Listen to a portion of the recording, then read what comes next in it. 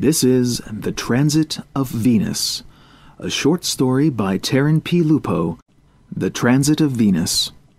The woman and the child sat at the laptop and watched a list of names scroll across the screen. The large-bodied African-American woman looked over her shoulder nervously and whispered, "Please hurry, Sister Mother. My co-workers should be back from lunch any minute."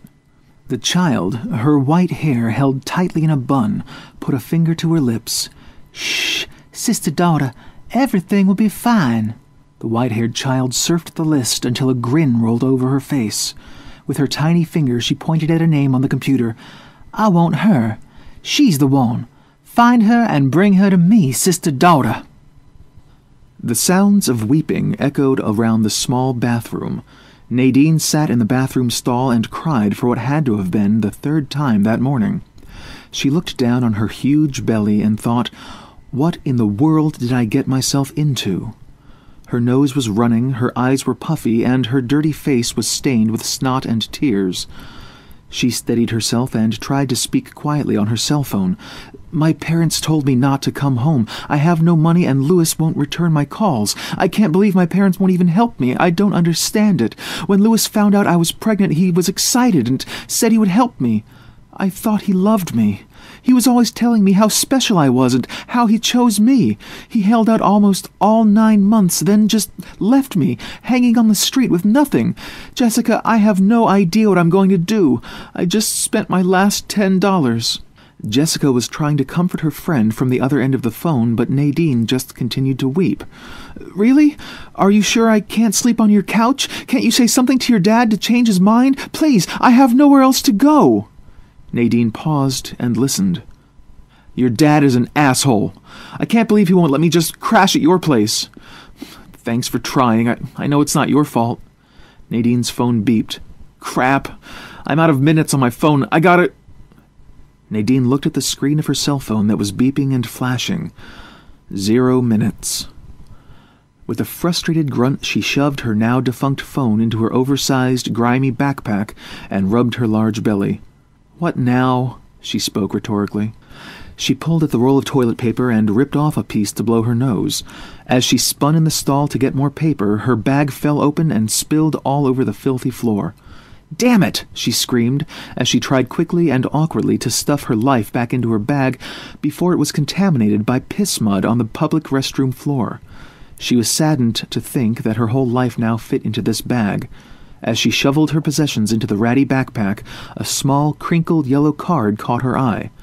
She held up the crumpled business card to the dim light and read the words, "Thelma Yaten, social worker." She turned over the card. "Are you lost, confused, scared? No place to go? There is hope. Find us and never be lost again." Nadine spoke the words aloud as if trying to convince herself to ask for help. "Oh yeah, I forgot that nice lady gave me this." Looking at the address, she thought to herself, "This place isn't far from here. It may be my last hope." Nadine finished cleaning up her backpack and blew her nose again. She opened the filthy stall and stared at her disheveled self in the scratched mirror above the filthy sink. She wrestled with some stray hairs, pulled them back into a ponytail, and washed her face. Nadine hardly recognized the girl she saw in the mirror. She was so dirty and swollen from being with child. She wondered how she could be so fat and so hungry at the same time. She sighed and tried to compose herself as she looked at the address on the card one more time. Nadine walked past a sign that read Welfare and Housing Authority of Savannah and entered the unimpressive, smelly government building. "I always wanted to be a mother, but I never thought I would be seeking help from the government to live and eat. This is not the way I saw my life happening. I'm supposed to be married with a house, a husband, and a nursery, a family of my own, picket fences and shit. I am not supposed to be on the street alone with nothing," she thought sadly to herself as tears began welling up and streaming down her face. "What am I going to do?" she whispered morosely to herself. She barely got into the door before she was ushered into a long line. The queue consisted of a few overweight men and women in wheelchairs, some unkempt elderly, mothers with unruly children, and some young women with babies and strollers. Nadine watched as the mothers completely ignored their loud, bratty children who were destroying the pamphlets on the display. "Oh, Lord," she thought to herself, "I can't believe this is going to be my life." After a long wait, she was directed to sit even longer until the workers returned from lunch. Nadine wanted to take the opportunity to relax, but could not, all thanks to the screaming, unsupervised children that were running amok. With trepidation, and holding on tightly to her possessions for fear they would be stolen, Nadine closed her eyes only to be awakened up by a flying magazine to the face. 2 pointing and giggling children ran off, turning their attention to stealing an old man's cane. A large African-American woman opened the door and approached Nadine. "Hi, I'm Thelma Yaten. You must be Nadine." Nadine shot up out of the chair as fast as a woman at the end of her 3rd trimester could. Ms. Yaten put a supportive hand on her back. "Follow me, dear. You don't want to strain your back." The two tried to make themselves comfortable in a small, cramped office as Nadine told Ms. Yaten the tale of her unwed pregnancy. Both women wept a little and hugged. Ms. Yaten helped calm the young girl, then addressed her situation. "Unfortunately, getting help takes time, and there is currently a budget freeze. The state won't allow us to help any more women until we get our next round of funding." Nadine broke down again and yelled at Ms. Yaten, "What the hell? I thought government was here to help women like me. Now, when I really need a hand, nobody is here for me." "I'm sorry, darling. I can't help what the politicians decide. Right now, we can't help you," Ms. Yaten said to Nadine, knowing full well that what she was saying was not the truth. "Nothing I can do about it." "Sorry," the woman said as she made a sad face at Nadine and turned her head away. A look of terror fell across Nadine's face. "What am I going to do now? This card I got from here said if I was lost and scared and found you, I would never be lost again. What now?" Ms. Yaten leaned in and whispered in a secretive manner to the distraught girl. "Well, I may be able to help you myself. There are a group of ladies I know that help unwed mothers and others in trouble, but they are not affiliated with the state. They may be able to give you shelter and help you prepare for your new arrival. Do you want me to contact them for you?" Nadine's eyes glimmered with desperate hope. "Would you do that for me? I would be so grateful. I have nowhere to sleep tonight, and I almost prefer the streets to the homeless shelter. I get harassed a lot by men when I go there." The heavy African-American woman scribbled an address on a piece of paper. "I will contact the sisters to set up an interview for you tonight. Be there at 6 p.m. and don't be late. Also, go get your medical records. They will want to know all the details of your pregnancy." Nadine threw her arms around Thelma. "Thank you so much for this. I need to go right now if I'm going to get all my records together and make it there by 6. I can't thank you enough for getting me an interview." Ms. Yaten made a sign with her index finger and middle finger in the shape of a V and pointed toward the sky. "Bless you, child. May the celestial eloquence cheer and inspire you."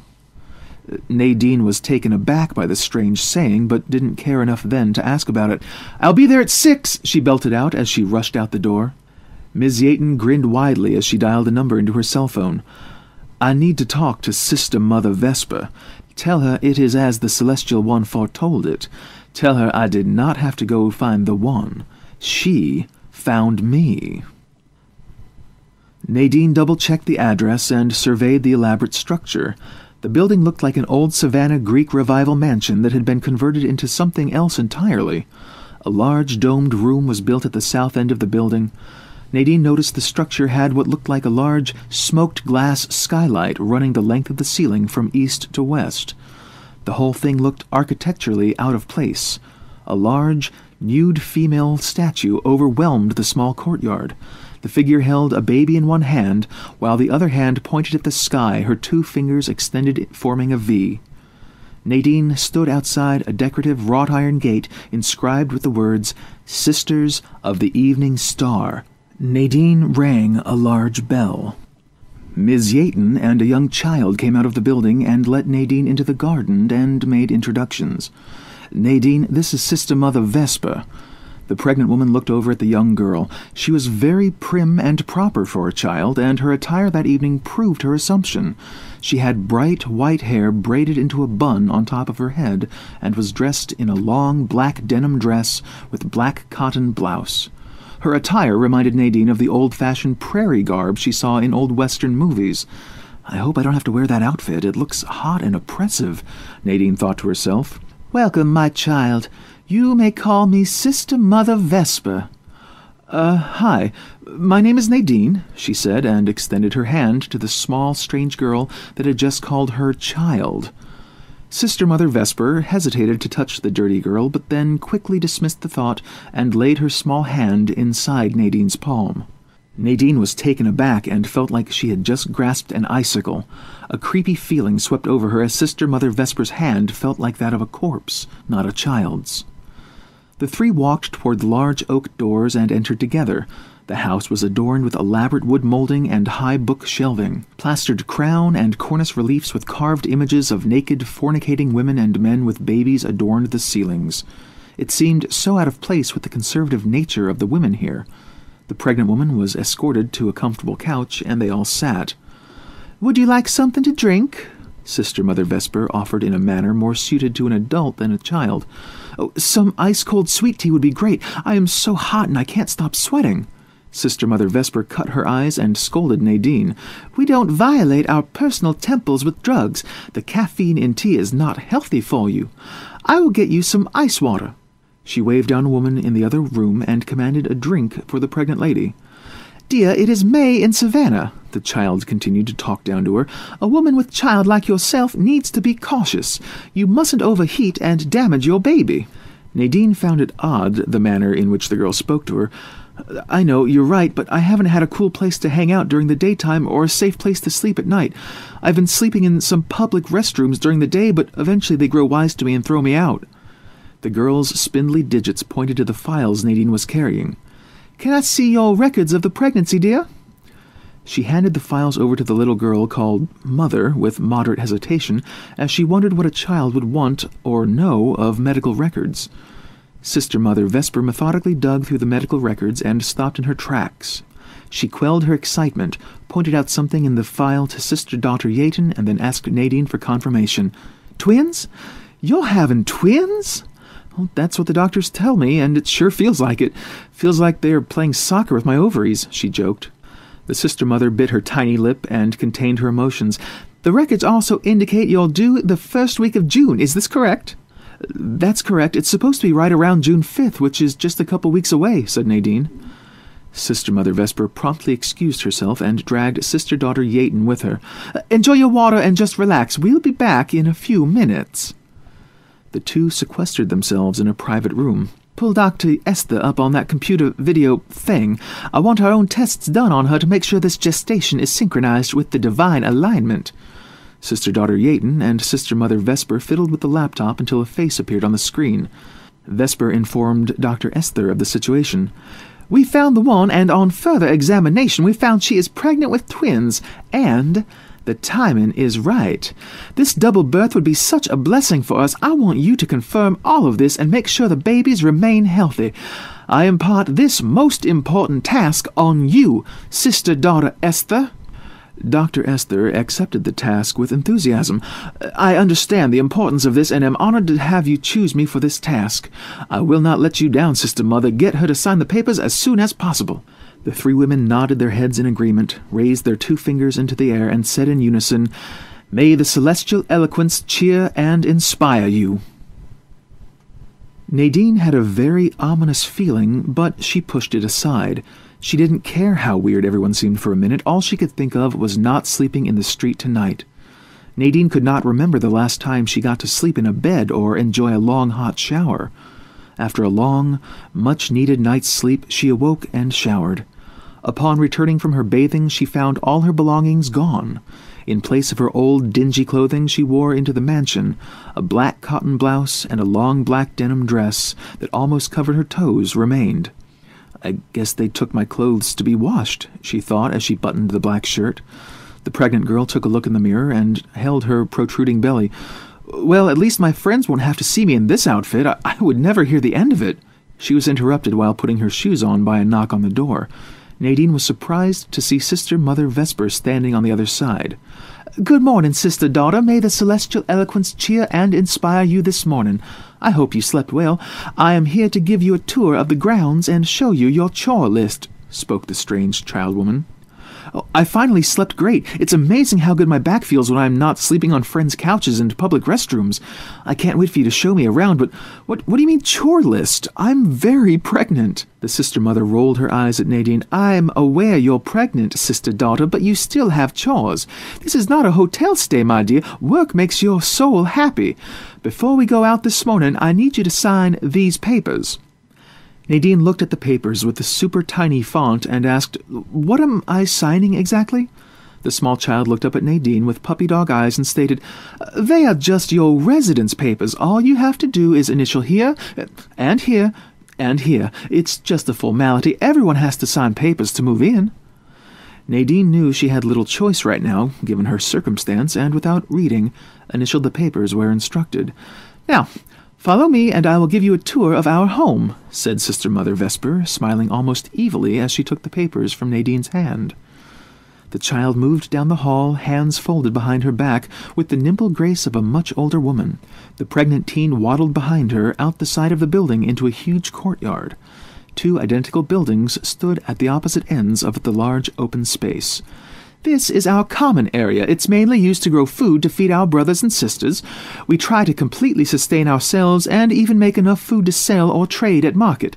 We eat almost a totally vegetarian diet except the eggs from our chicken coop and the occasional chicken who stops laying." As if on cue, a woman in a large straw hat and black prairie garb walked by with a basket of fresh eggs.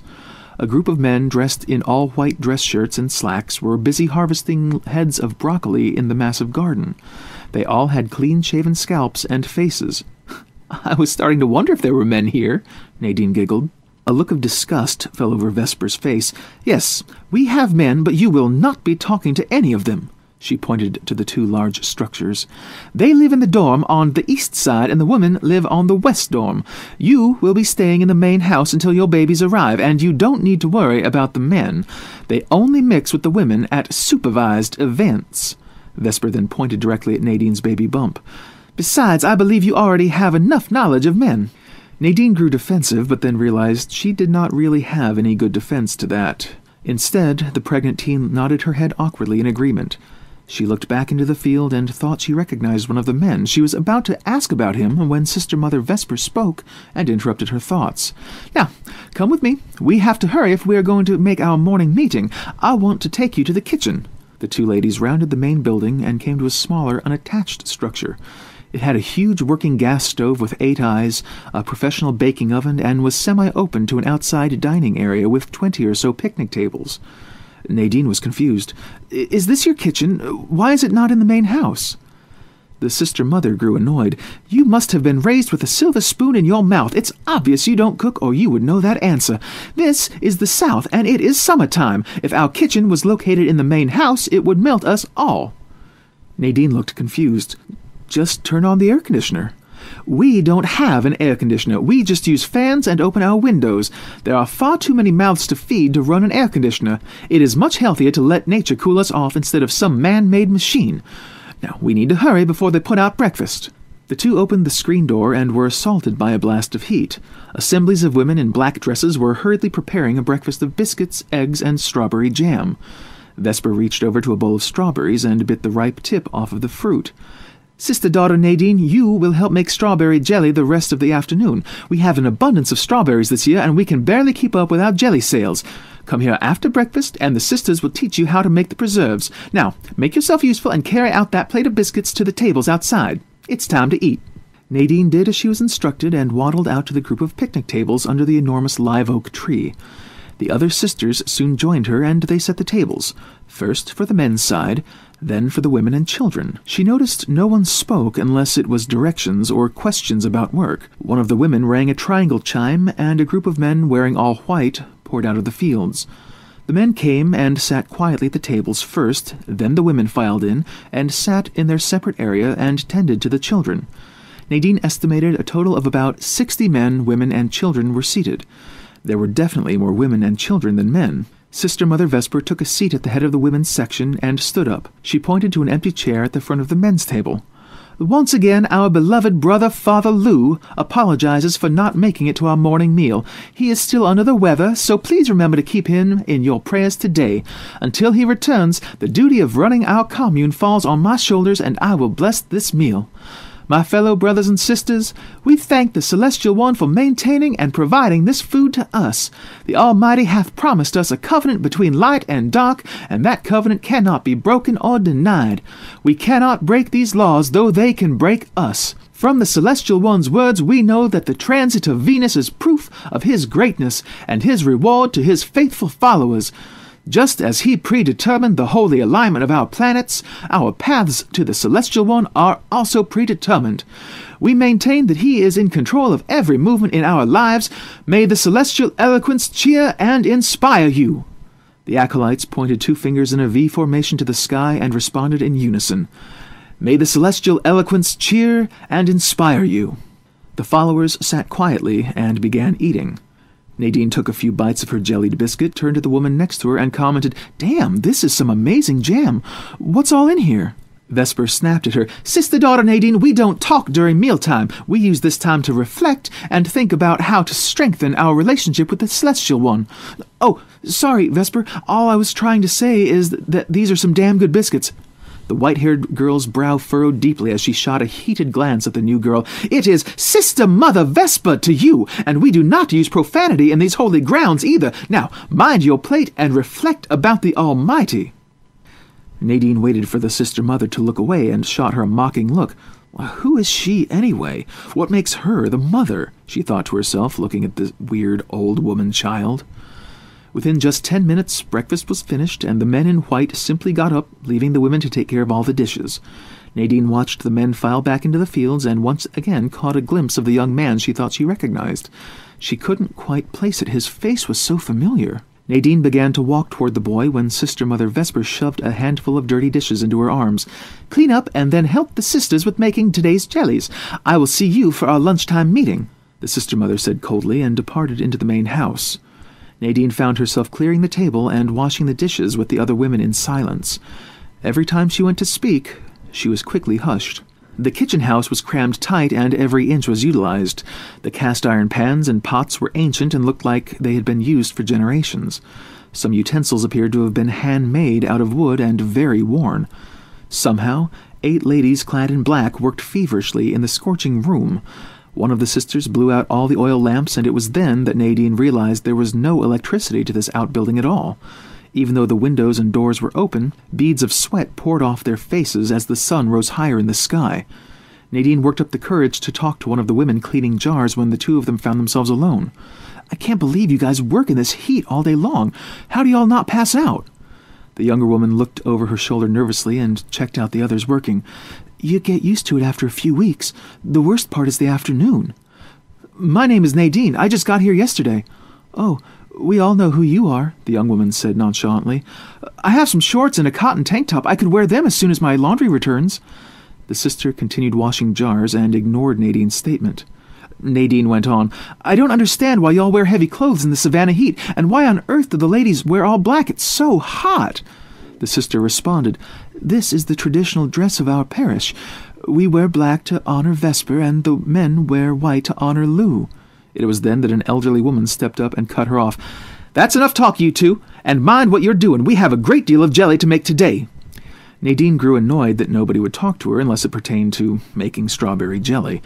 The heat was exhausting her, and she had to step outside and cool off every few minutes. During one of her breaks, she noticed an elderly woman sitting with a group of children at the breakfast tables. The boys' and girls' clothes mimicked their parents'. The boys wore white dress shirts and pants, and the girls wore black blouses with black floor-length skirts. They were separated from each other as the adults had been at breakfast. The sister-daughter was reading out of a book and holding up a model of the solar system. Nadine wiped the sweat off of her forehead and thought to herself, "I wish I could be in that class."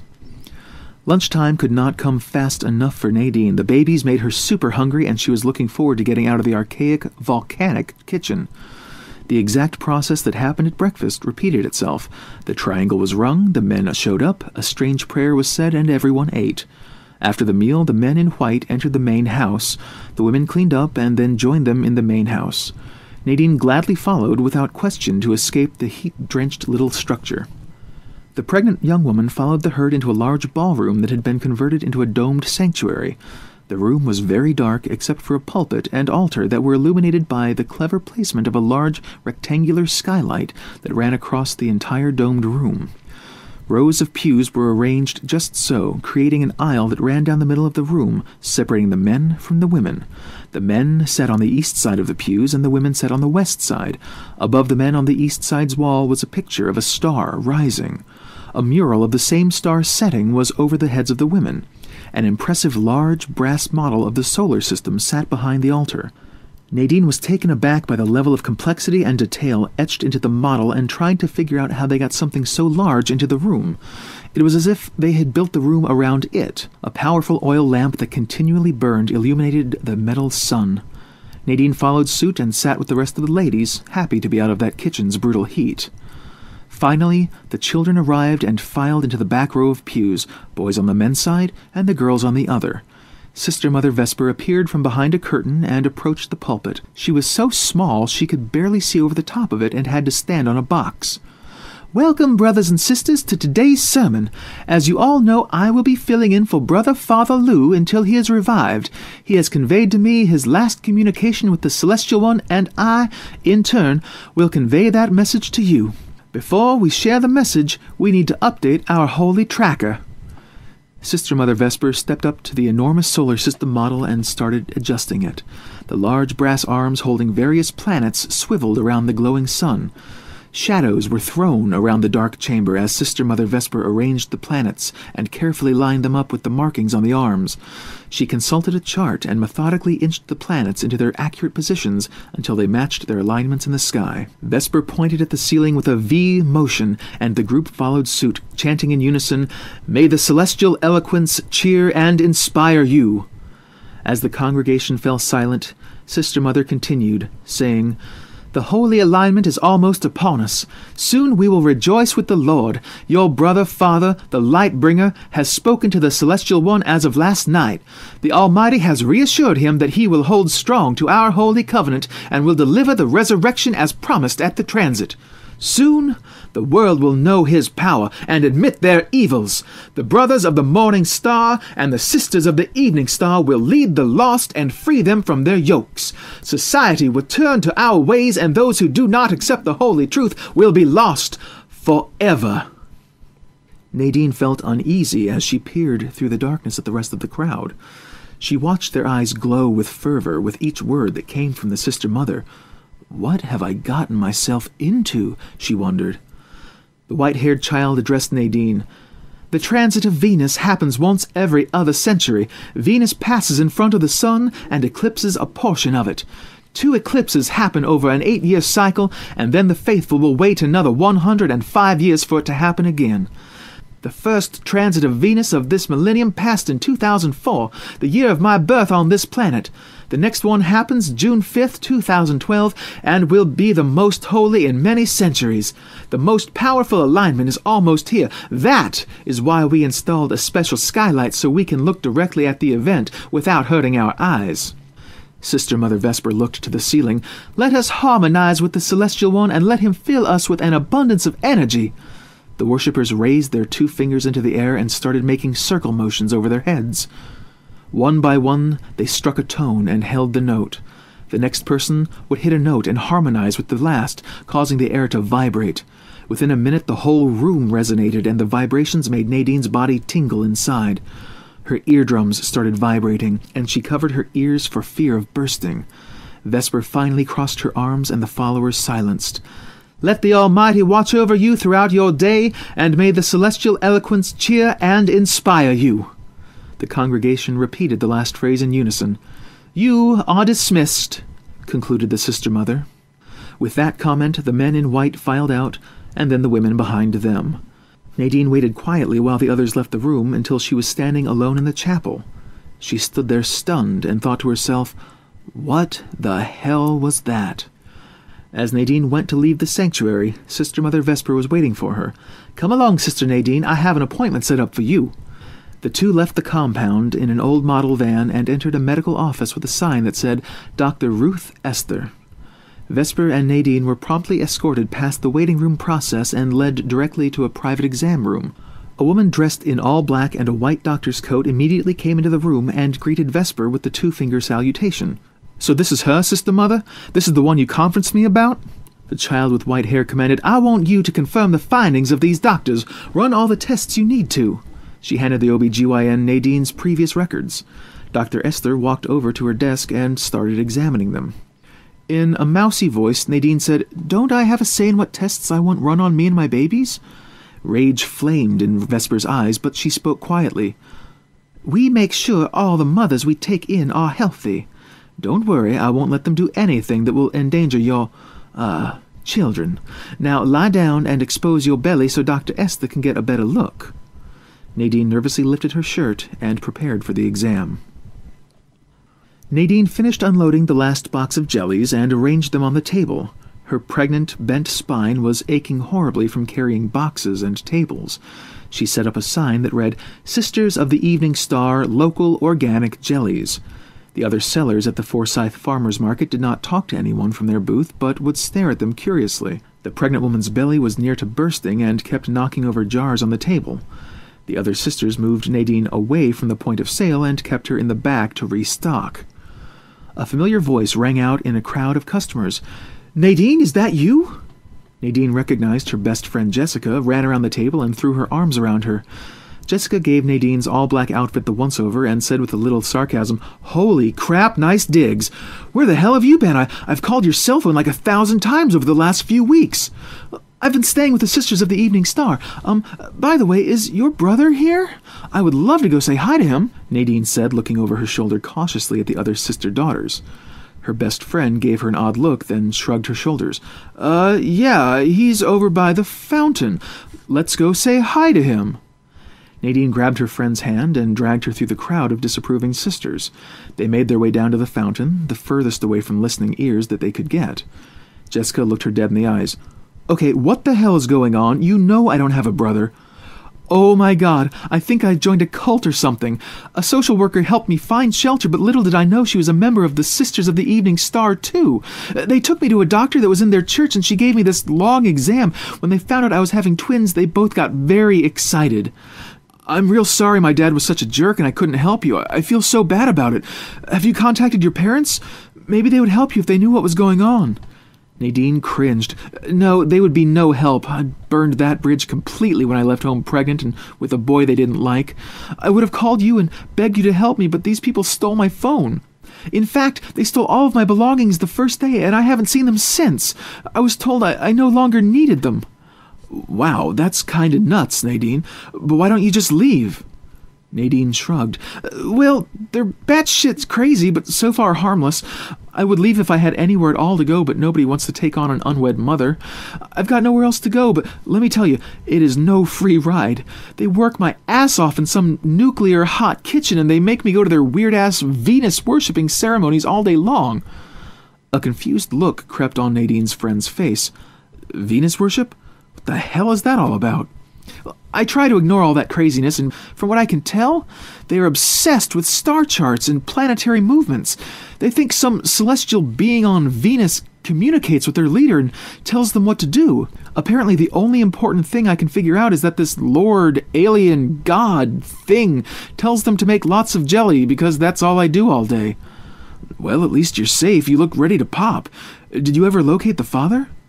Nadine shook her head. "I gave up searching. You know, I thought he loved me, or else I never would have kept the babies. He was way more excited about having twins than I was. No way would I have done this alone. I'm still in shock that he left me sitting in the clinic that day." Her friend smiled. That sucks. Hey, do you remember—" Jessica was cut off as one of the Sisters of the Evening Star grabbed Nadine's shoulder from behind. Nadine cringed as she found herself surrounded. "Sister Nadine, we need your help back at the booth. Come along now." Nadine tried to hug her friend goodbye, but was pulled away and slowly marched back to the market by the sisters. After a morning of jelly sales, the Order of Sisters rode home quietly in the large van. When they arrived at the compound, Nadine's attention was drawn to a young woman yelling at one of the older sisters. She exited the vehicle so she could hear the disruption better. A young woman in black was verbally attacking an elder sister in front of her class. The irate woman yelled, "Where is he? I have not seen my son in weeks. Where did you take him?" The old teacher responded coldly, "You are mistaken, sister. You don't have a son." "You helped deliver my baby. You know damn well I have a son. Let me see him. Where is he?" The teacher tried to explain to the distraught woman. "Did you forget? You gave that child to the sisterhood when you signed your papers. You no longer have a baby. That child is ours now. Don't worry, he is safe and healthy. We would never let any harm befall one of our father's children." A group of sisters surrounded the enraged young woman and started to drag her back to the dorm. She struggled and tried to break loose. "I want my baby back, you bastards! Give me back my son!" She continued screaming as they dragged her back into the building. Nadine watched the scene in disbelief. She rubbed her very swollen belly and looked down. "I think I need to get the hell out of here," she thought to herself. Nadine pretended she had not seen the incident and headed off in the opposite direction to do her daily duties. That night, Nadine searched the women's dorm to try to locate the disgruntled woman she had seen earlier in the day. She located her room on the 4th floor and placed her ear against the door.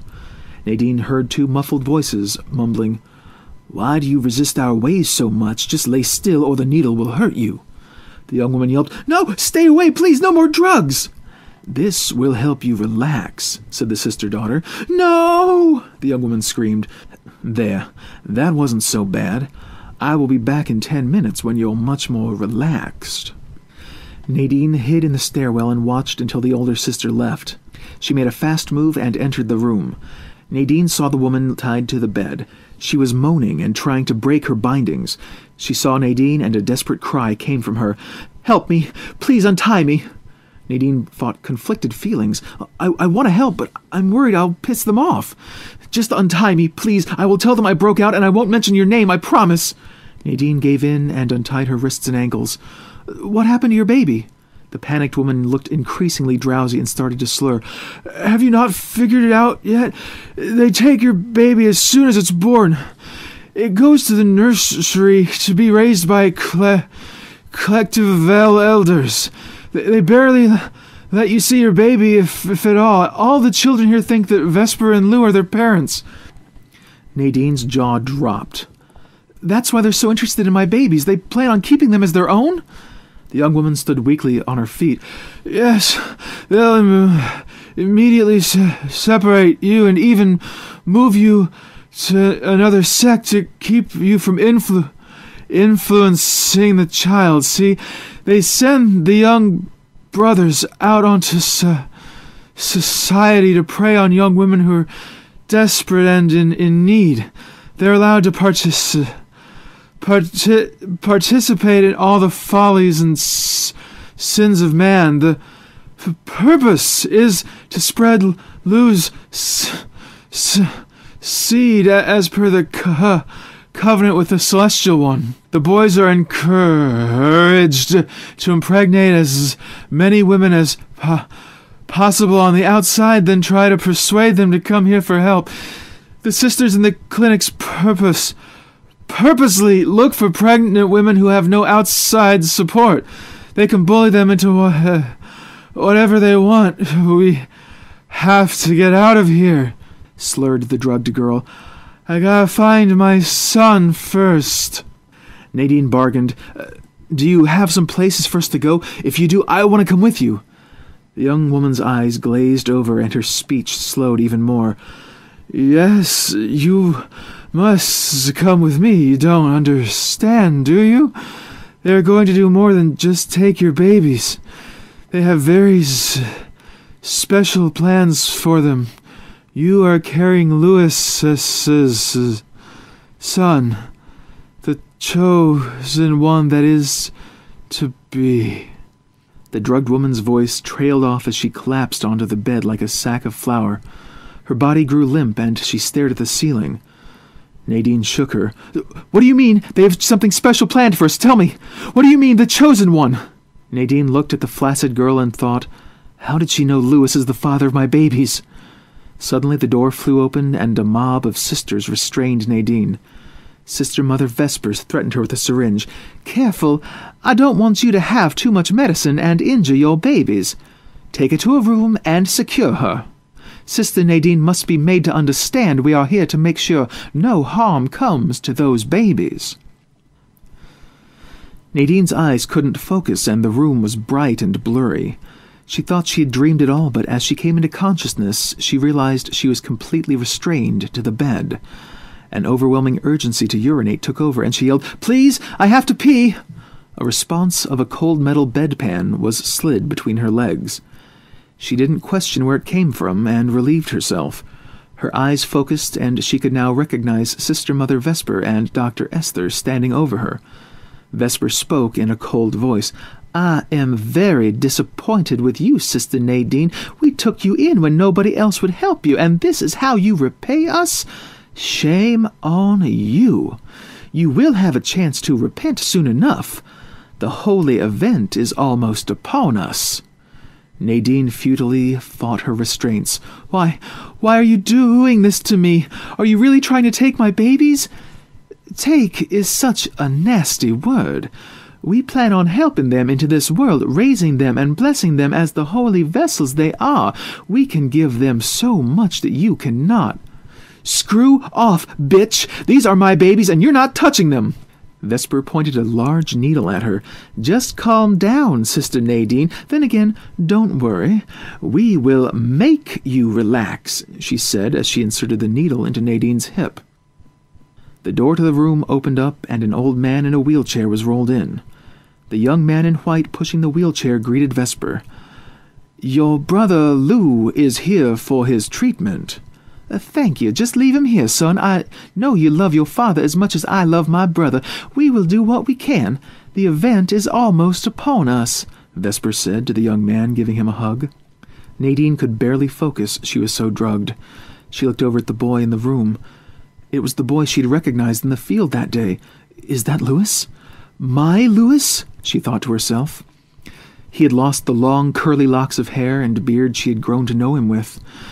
His face and head were clean-shaven, but even through the drugged haze she could clearly see that it was indeed him.